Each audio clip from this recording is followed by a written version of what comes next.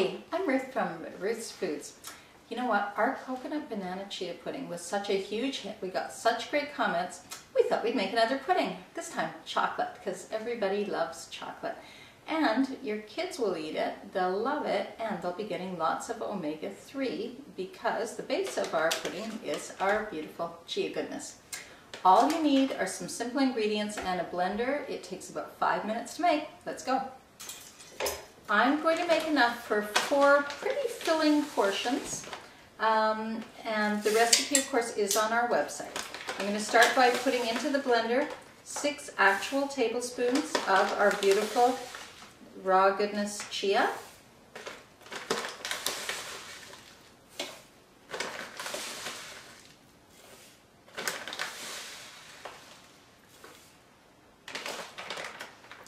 Next,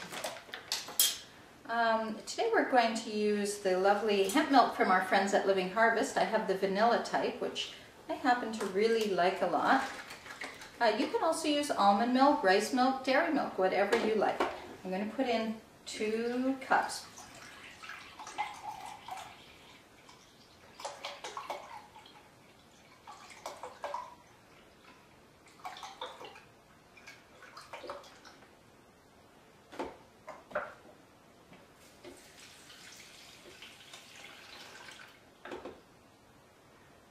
Of course, chia, as soon as it starts to get wet, it makes everything really thick. We're relying on that. But not only that, we're going to use almond butter.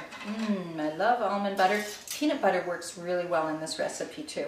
And of course is not quite as pricey as almond butter. Use whatever you like. I'm going to put in 4 tablespoons of almond butter.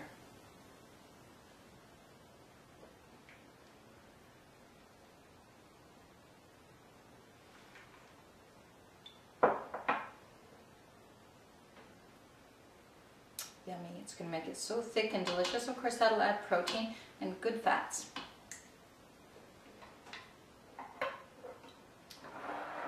And onto the star of the chocolate pudding, the chocolate.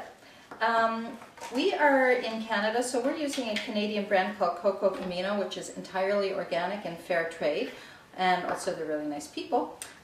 This is their drinking chocolate, so it's vegan, but it already combines chocolate and sugar. It is organic sugar.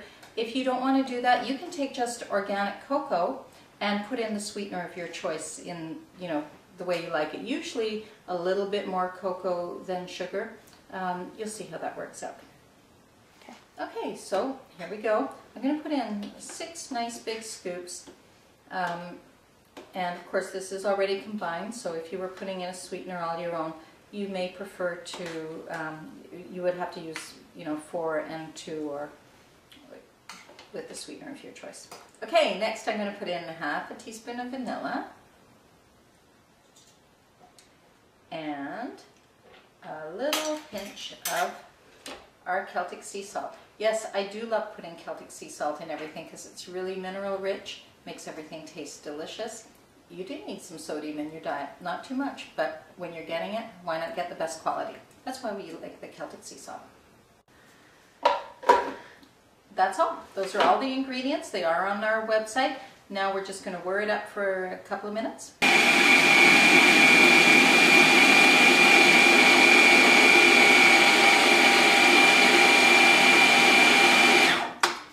can see some of the chia stuck at the bottom. If any of the chia gets stuck at the bottom, obviously just use a spoon or a spatula and then keep going. It looks nice and thick already, and it's going to get even thicker because of the chia. So let's just put it into our bowls and get ready to serve it. Okay, so it will continue to thicken, but just put it in. It's already thick and delicious. So I'm going to serve it up. Lots of omegas, antioxidants from chocolate, beautiful hemp milk, vegan chocolate chia pudding. So delicious. I also have the Coco Camino organic chocolate chips. There we go. Some nice fair trade chocolate chips on top. I think this is the perfect Easter thing, or for any time. little strawberry. There we go. Enjoy chocolate chia pudding.